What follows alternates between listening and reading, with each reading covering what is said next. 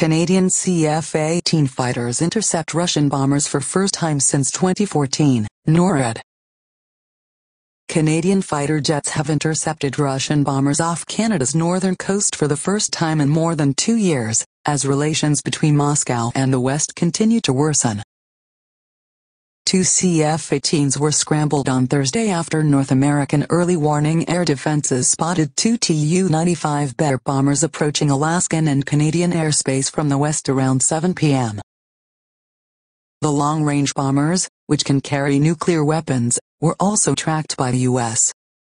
F-22 jets based out of Alaska, said North American Aerospace Defense Command spokeswoman Major Jennifer Stadnik.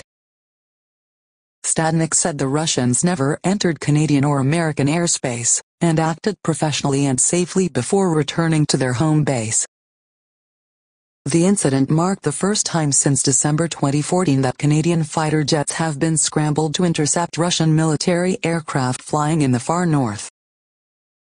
It was also the fourth time in as many days that Russian aircraft have been spotted approaching North American airspace. NORAD also dispatched F-22s on Monday to track Bear bombers that were flying near Alaska. 2 Tu-95s were also spotted near Alaskan airspace on Tuesday, while 2 Il-38 maritime patrol aircraft were tracked on Wednesday, though NORAD opted not to scramble fighters in either case. "We haven't seen this level of activity since July 2015, Stadnik said. Though she added, "It's not unprecedented. What they're doing this week is very similar to what they used to do." Such Russian bomber flights over the far north were a regular occurrence between 2012 and 14, Stadnik said, before the Tu-95s were grounded over safety concerns. One of the bombers skidded off a runway on June 8, 2015, and caught fire, killing a crew member, and injuring several more. The resumption of Russian flights over the Arctic this week comes at a key moment for Russia and the West, whose relationship has reached what U.S. Secretary of State Rex Tillerson recently called a low point.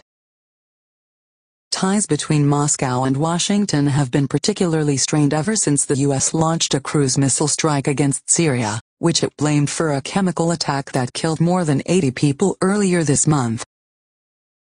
Relations between Ottawa and Moscow have not been spared, despite the Liberal government's initial plan to re-engage Russia. Prime Minister Justin Trudeau called out the Kremlin earlier this month for supporting the Syrian government of President Bashar Assad, who is widely seen by the West as being responsible for the attack. More than 450 Canadian troops are also preparing to head to Latvia in the next few weeks, where they will lead a NATO force intended to check Russian aggression in Eastern Europe. And Foreign Affairs Minister Chrystia Freeland remains on a list of individuals banned from visiting Russia, after Canada slapped the country with sanctions for annexing Crimea in 2014. Steve Sedman, a political science professor at Carleton University's Norman Paterson School of International Affairs, said the Russians could be trying to send a signal to the Trump administration. But he noted the Russians have been conducting such military flights throughout Europe and Asia for years, so if it's a message to Trump, what's the message?